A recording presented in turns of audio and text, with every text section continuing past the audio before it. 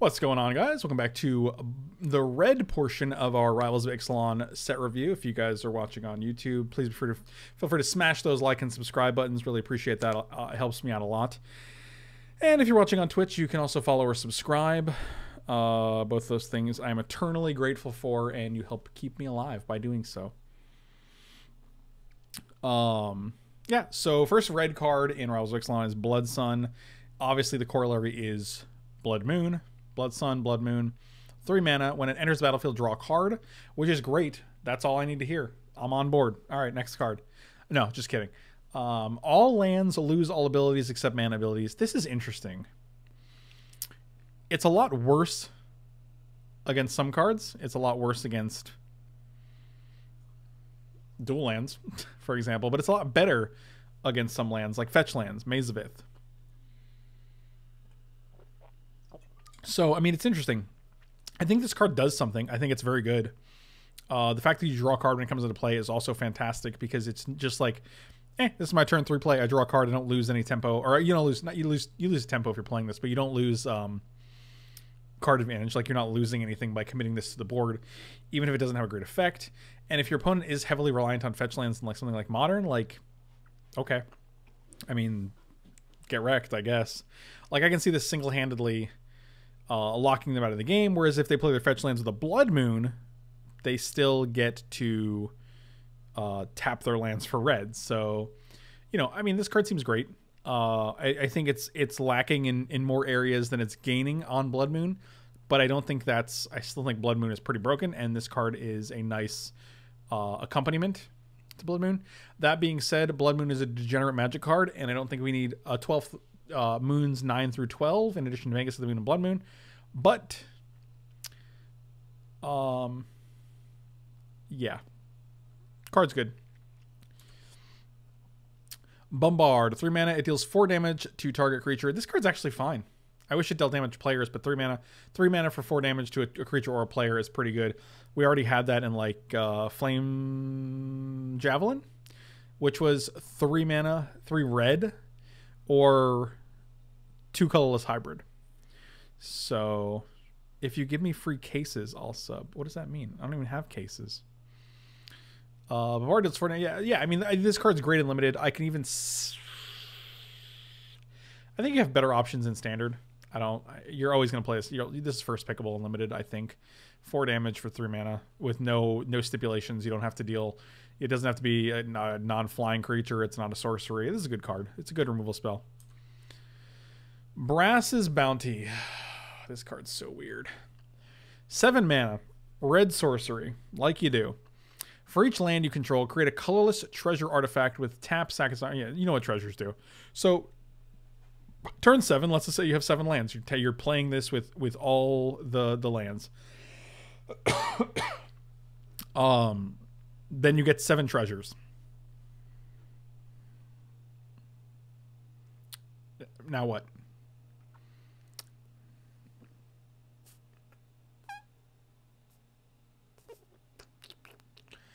I don't know where you go from there.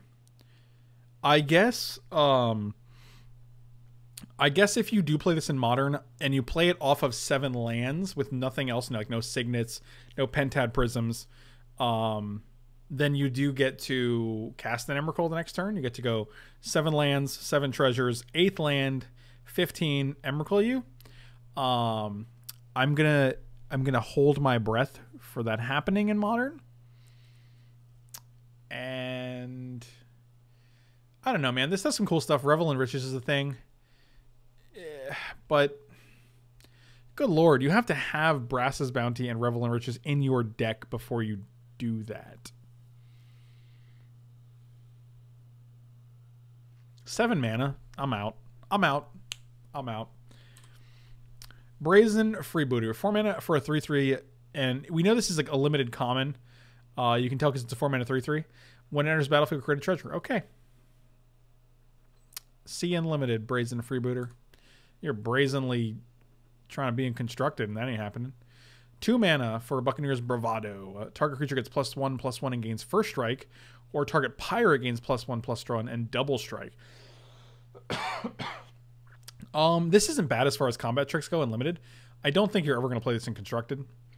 I don't think there's even a pirate. Like, you're going to give your 2/2 pirate double strike and +1/+1. That's fine. I mean, it's not great, but it's fine. And otherwise, you're just going to be playing this as a +1/+1 and first strike combat trick. I think it's fine as a combat trick. If this is what you're looking for in limited, okay, sure. I don't see this making it into any red-based pirate standard decks. Charging Tuskodon. 4/4 for 5. 4/4 for 5 has become like the stats of like interesting creatures. I always like creatures that have stats that are 4/4 for 5, even if they don't always impress me. I'm always like, I can see why you made it a 4/4 for 5. I understand. Trample, if charging Tuskodon would deal combat damage to a player, it deals double that damage to that player instead. That's actually, see, that's a good ability. So if they block with the 3/3, 1 gets through and they take 2.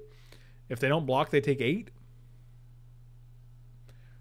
This card's real scary and limited. I don't think you're ever playing it in constructed because you have better rates than 4/4 for 5, like a 4/5 for 4 in Ripjaw Raptor. But like I said, I like the option.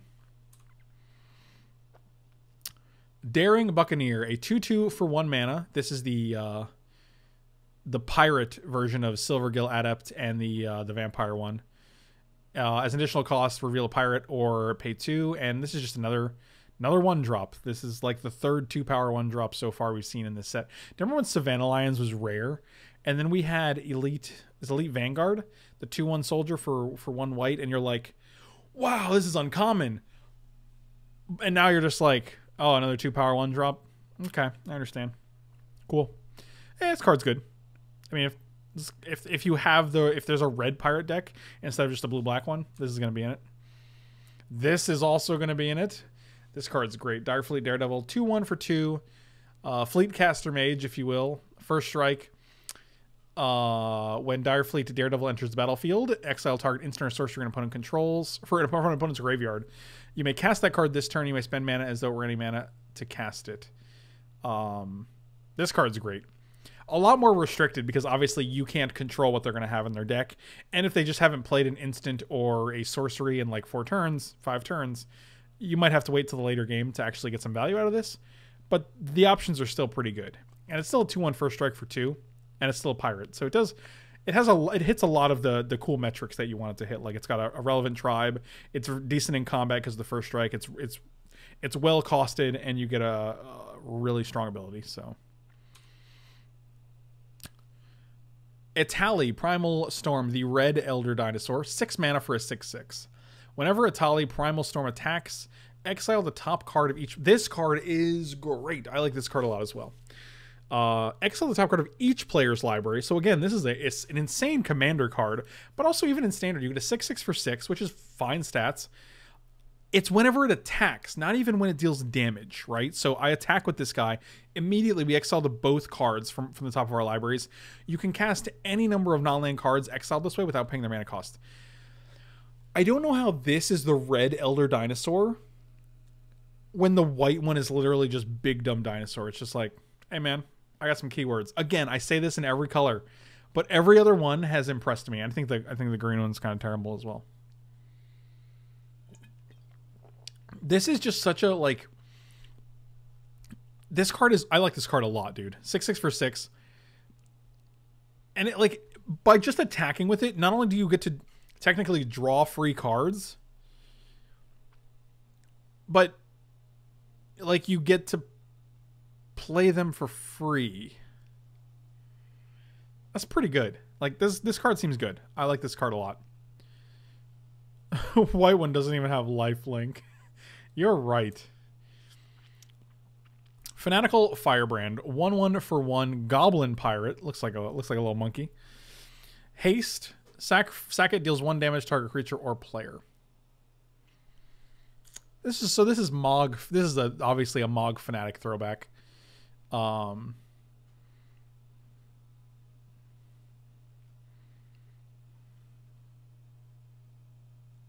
This is fine. This card's fine. I mean, being able to shoot them for 1. It also has haste, so you're just attacking on turn 1. This is obviously a strict upgrade to. I would say this is a strict upgrade. Strictly better than a Raging Goblin. But I don't know if this is.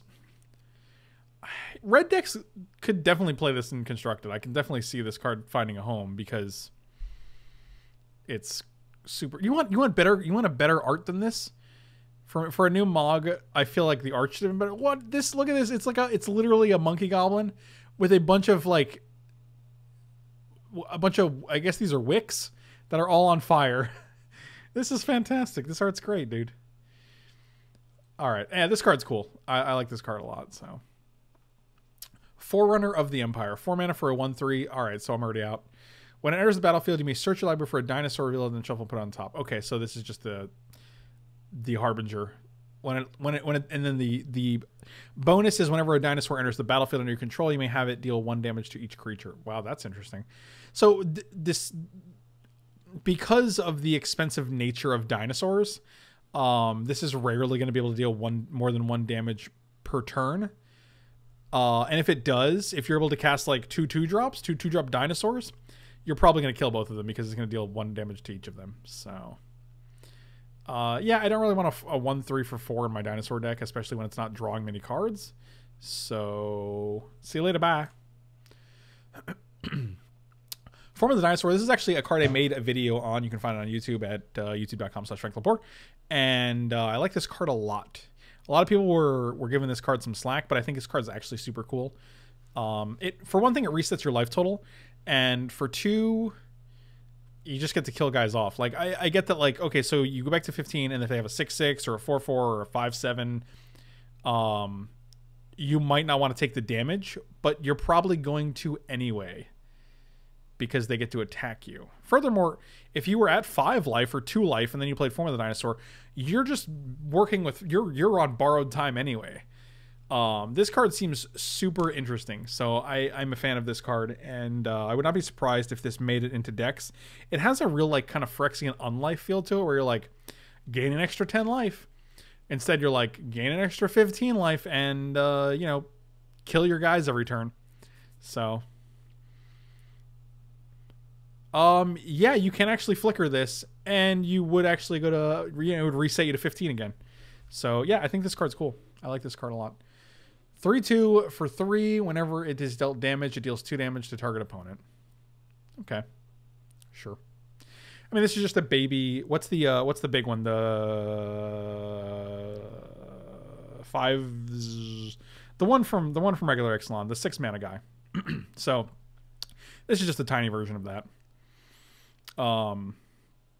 Yeah, great, fine and limited.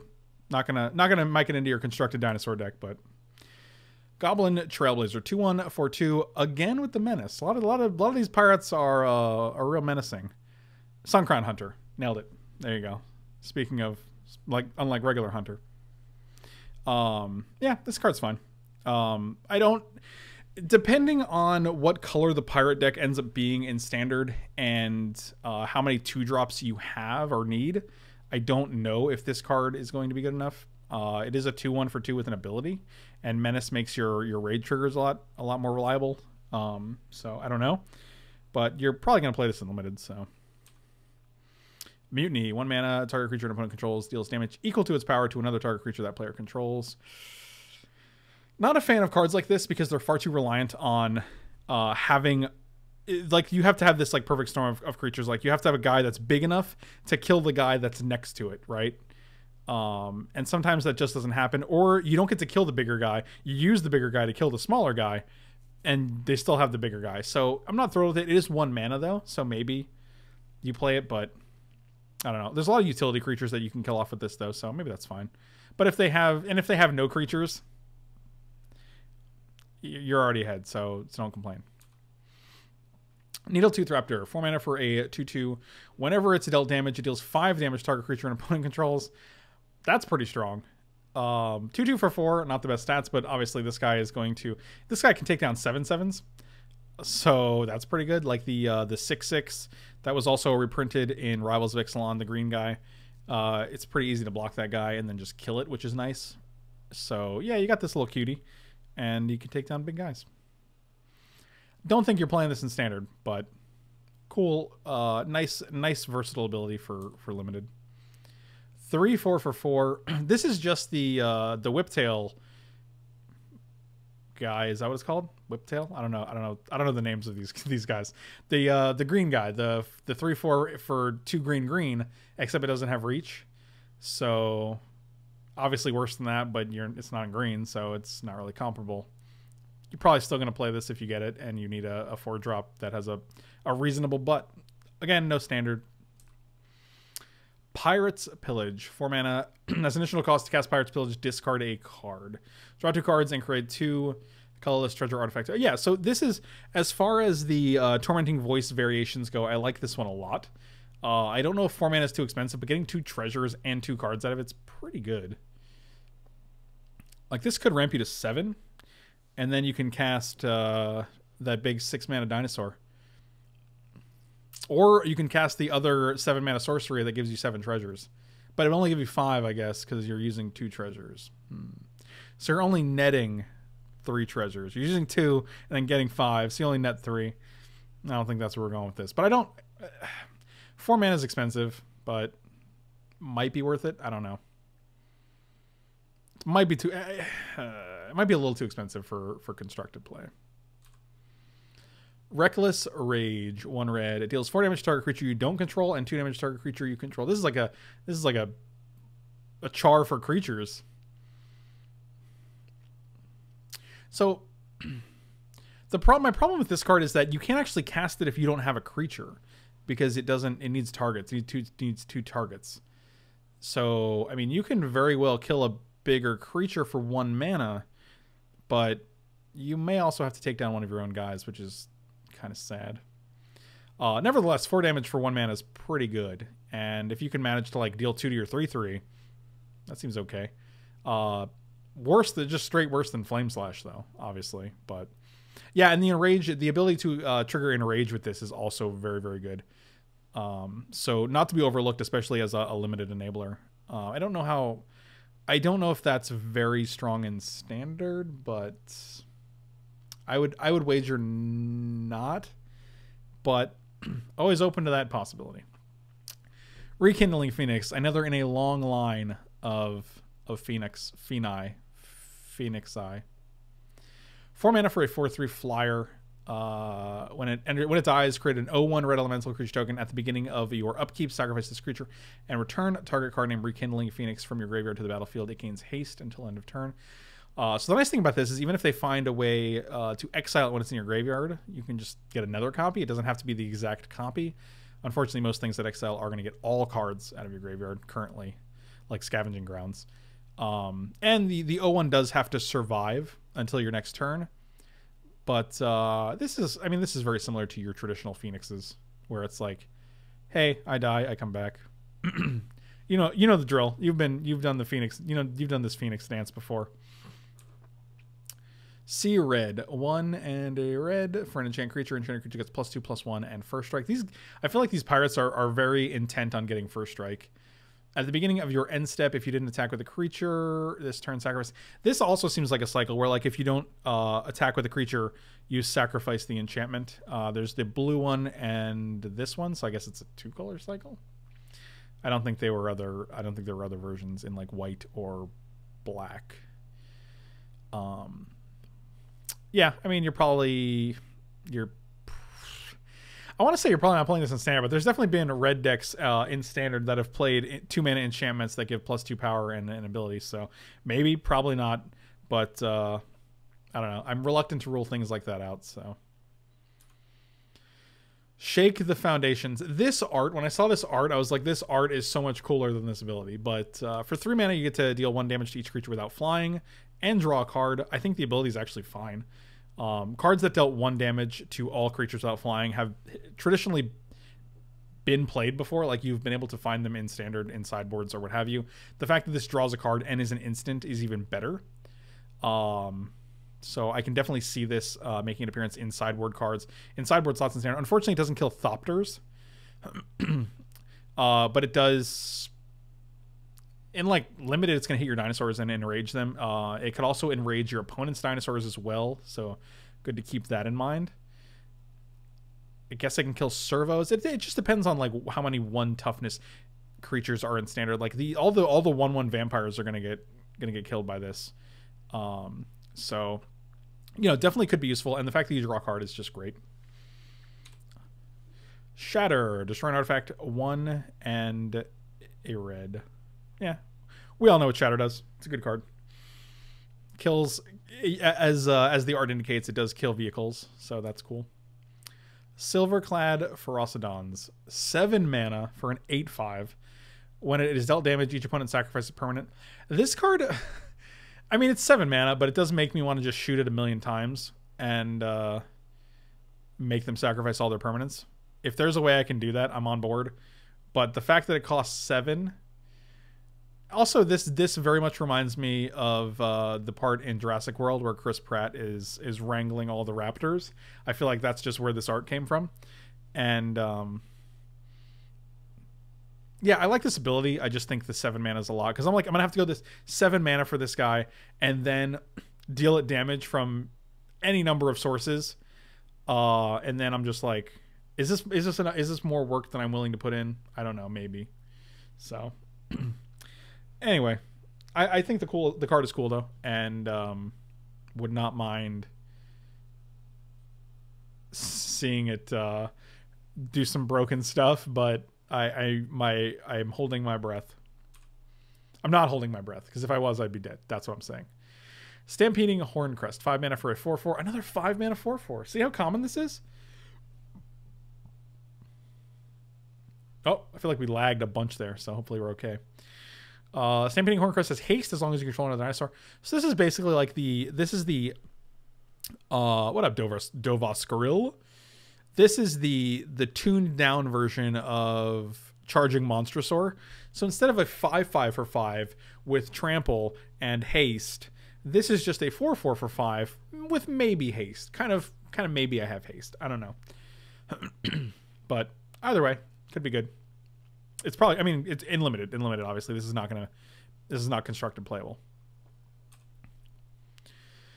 Stormfleet Swashbuckler. 2/2 for 2. Ascend. Stormfleet Swashbuckler has double strike as long as you have the City's Blessing. This card is fine. It's easy to cast. It's 1 red. It does help you. There doesn't seem to be many red cards that have Ascend. It seems to be one of the lesser ascending colors. So having a guy that helps you get Ascend or get the City's Blessing is reasonable. And it's a 2/2 for 2 that could have double strike. So not terrible. Sun-Colored Raptor. 1/2 for 2 with trample. I love 1 power creatures with trample. It's like my favorite thing ever. 3 mana. Sun-Colored Raptor gets +3/+0 until end of turn. Okay, good for you. You show the world. Swaggering Corsair. 3 mana for a 2/2 with raid. It enters the battlefield with +1/+1 counter on if you attack with a creature this turn. So like, this is interesting because I feel like there have already been like 2 other 3/3s for 2 in this format that you didn't have to raid. So I think I'm just going with those for now. And I don't think we necessarily need another 3/3 for 3. I mean, if this is the one you get and you don't get the other ones, take it, but I'm not playing this in Constructed. I guarantee you. Tilonali's Crown. When it enters the battlefield, 2 mana for an enchantment. When it enters the battlefield, it deals 1 damage to enchanted creature. That's nice because it does trigger your Enrage. Enchanted creature gets +3/+0 and has trample. This is not bad for dinosaurs. Putting an enchantment that gives trample on your dinosaurs could be pretty good.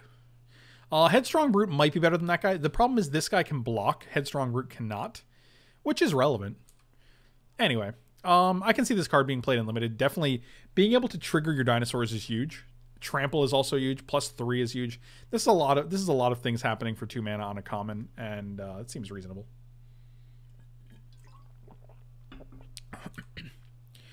Tilonali's Summoner. 2 mana for a 1/1 with Ascend. City's Blessing relevant.